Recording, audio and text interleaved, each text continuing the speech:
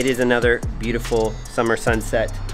I'm kind of sad because summer is coming to a close, so I'm trying to enjoy every minute of it. And speaking of enjoy, I thoroughly enjoyed my time with the AK-4500. Today, I'm gonna be talking about gimbals, and I wanna talk about my experience with the AK-4500 and also how to make your gimbal footage more cinematic. And I have a small confession to make before I do this video, and that's I've never owned a gimbal before. I've just never really needed it. I've used them on my commercial sets, you know, like films like Beauty and the Battle. I used a ton of gimbals and I got to operate it. And even our most recent documentary, No Country is an Island, which you can watch the trailer now, we used the gimbal a lot for then, but I often find I like handheld filmmaking more, so I was really excited to use the AK-4500, put it through the paces, see if it's something I want to include in my filmmaking arsenal, and I actually really enjoyed it. So I'll be talking about that today. This video is going to be a two-part thing. I'll begin by talking a little bit about the AK-4500 and then talking more about how to make your gimbal footage more cinematic, the mistakes that I see. So let's talk about gimbals.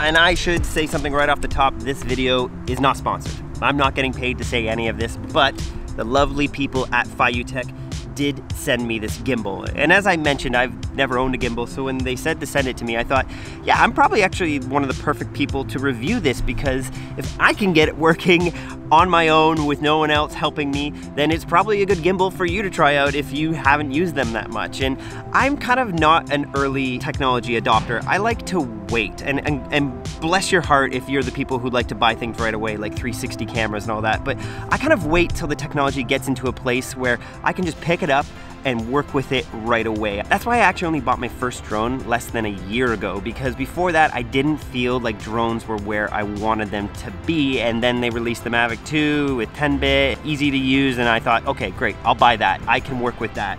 And I want to give this the proper review. I'll talk a bit more about that in this video, and if you want to know more about it, maybe I can release a full review video. Leave a comment below if you want that. But I do use gimbals on my professional films when I'm working on commercial world and all that, and I actually get to operate them a lot, and we get some pretty cool stuff. In Beauty and the Battle, we used the gimbal almost exclusively non-stop.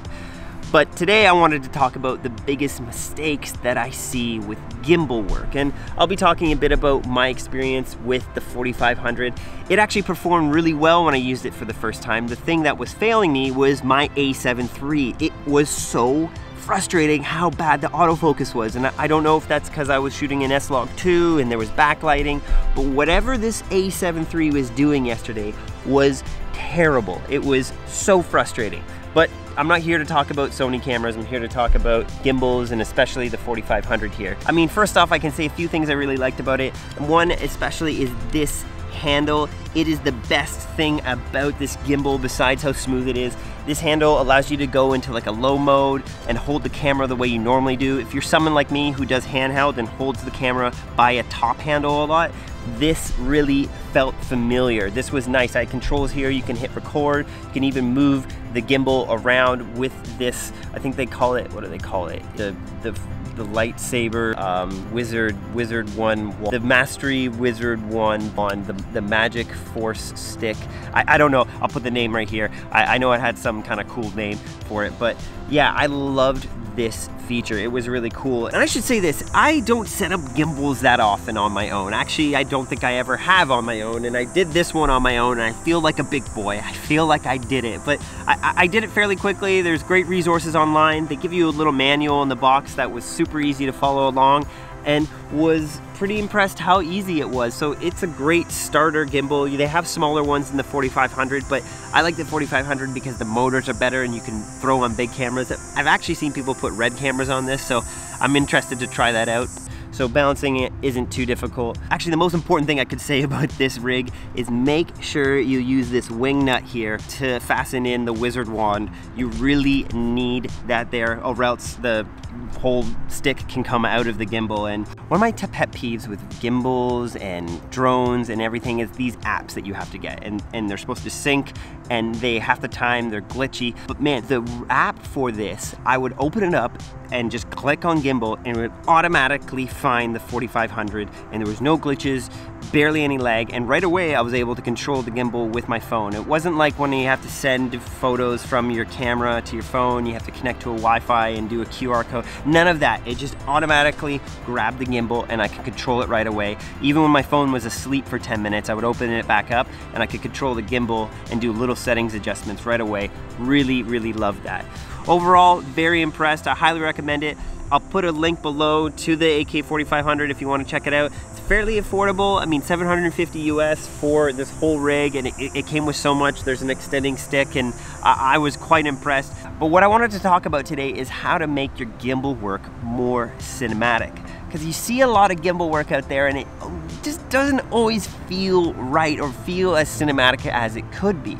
So I would say the first tip is getting the right lenses on your gimbal. It's really sad that you see people spend all this money on a gimbal and they get all the accessories and the monitors, and then they just throw the crappiest lens on the front of the camera. They'll use a kit lens that's not sharp and looks a bit mediocre and maybe doesn't really have that interesting bokeh, and they'll be spending all this money and time on these beautiful camera shots when if they just change the lens, it would make their work look a lot better. I've always said this, that I would rather have one really good lens than 3 mediocre lenses. And so if you're gonna spend any money on gear in the next year, it should be lenses, because ultimately the lens captures everything that is hitting your sensor. Now I know lenses get expensive, but like I was saying, if you're gonna be spending money on your gear, on your kit, spend it on a lens. When it comes to gimbal work, probably my favorite lens to use on a gimbal is either a 16-35 like I have on my A7 III right now, or something like a 24mm, something that's a bit wider, because the wider the lens you have, the more it accentuates movement. So get something that's nice and crisp, something that you can get pretty shallow depth of field on if you need. I shot all this footage you're seeing here on the 16-35 at 2.8, which really helped. And the second thing to make your footage more cinematic on a gimbal is actually a mistake that a lot of people make, and that is exposure. You need to nail your exposure. You see people shooting on a gimbal and they'll never touch their camera settings because they just assume I'm doing cool moves here, I'm going up high, I'm going down low, I'm running behind my person, and they don't take the time to check their exposure or review the shot after and make sure they got the right exposure. Because when you start letting your skies get super blown out or the skin tones are getting blown out, it just looks like video and it looks like crappy footage. Why would you spend all this time focusing on a camera movement and then forget about your exposure, forget about the information that's hitting your sensor? So if you can focus on your exposure just as much as the camera move, your footage will look a lot better, it'll be way easier to color correct, and you'll be able to get a cinematic look. So this footage that I shot today was with Julian, and we were in the middle of the day. That was the only time that we could shoot it, and I hate shooting in the middle of the day. So what I did is I went to the forest here in High Park in Toronto, and we shot in the shade as much as we could, or tried to get some dappling light, something that made it look different, that we didn't just have to shoot in direct sunlight. So what you can do is if you're in the middle of the day, you can find shade, you can find areas where there's cool silhouettes, but ultimately the most important thing is that you're monitoring your exposure. The next tip I would say is planning. You kind of see this a lot with people with drones. They get the drone in the air and they just have no plan. They just start flying around and they hope for the best. Kind of the same thing happens with gimbals. You'll get your gimbal all balanced, you'll get your camera on there, maybe you'll take the time to hopefully nail your exposure, and then you have no plan. Your subject's there and you just start running around them, hoping for the best, hoping that it'll all work out. But just doing a little bit of planning, just explaining to your talent where they should go and what you're trying to achieve, and maybe you even practicing it once or twice, will make a world of difference, because those moments in your shot where you're adjusting and the camera starts panning crazy, or you're losing your subject in the center of the frame, then that is when it starts feeling like someone who's just searching for a shot on a gimbal. The more you can plan your shot on the gimbal and figure out what you're doing, the better your shot will look like. This is so important. This is the difference between professionals and amateurs in filmmaking, is the planning part. Professionals aren't just good and it actually all works out for them because they're so good. No, they plan their shots, they communicate to their talent, their crew, everyone around them of what they're trying to achieve, and that's why their shots look so good. So if you have a gimbal, make sure to start planning your shots. And sometimes these rigs get really heavy that it's annoying to carry them. So what I did on Beauty in the Battle is I would just walk around with my cell phone and plan out the shot with the DP and with the crew and show everyone on my cell phone. And when we're all agreed on how to do the shot, then we would pick up the gimbal so I would be fresh and ready to do it. But we had a plan, we knew where we were going, and we knew what we were doing. And my last tip is, hold your camera still fairly still and smooth. The gimbal can only correct so much camera shake or so much movement.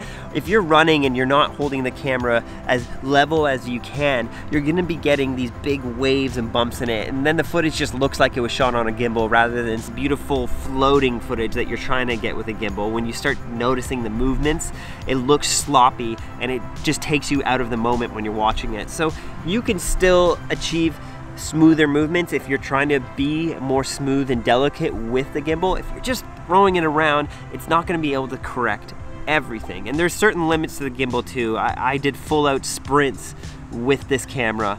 I ran as fast as I could with Julian, who was a lot faster than me, and I'll be running behind him and filming, and man, I just can't mention how much I love this feature, having this handle sticking out there, because I could just sprint along with it. And it was fairly still. There's eventually a moment when you're running with a gimbal that it just can't stop the force of your feet. So I probably needed like a golf cart or something like that to go alongside Julian, but I was really impressed. I got to do some really fun stuff with this, and it kept up for the most part. So to recap those tips, get a good lens. One with some decent autofocus is always really helpful, but make sure that you have the best lens that you can afford for that situation, because it will change your footage dramatically. Number two, don't forget about good exposure. It's something that people forget about because they just have it on the gimbal. They just think I can shoot at 2.8 all day or never have to adjust the ND filter. And number three is plan your shot. Don't just pick up the gimbal and hope for the best. Make a plan, talk to the people you're on set with, and you'll get way better shots because it just won't look like someone searching for something cool. And number four is still try to hold your gimbal fairly still. If you're sloppy with it, the footage will look sloppy. It can only correct so much. Yeah, but thanks for watching. If you want to know more about the AK4500, leave a comment below. I would be happy to do a full review video. Like I said, I don't do many gear reviews, but happy to talk about my experiences more in depth with this thing. I do recommend it. It was pretty easy to use, and I got to do some fun stuff. And man, this top handle they have on it is just the best feature I've seen on a gimbal lately.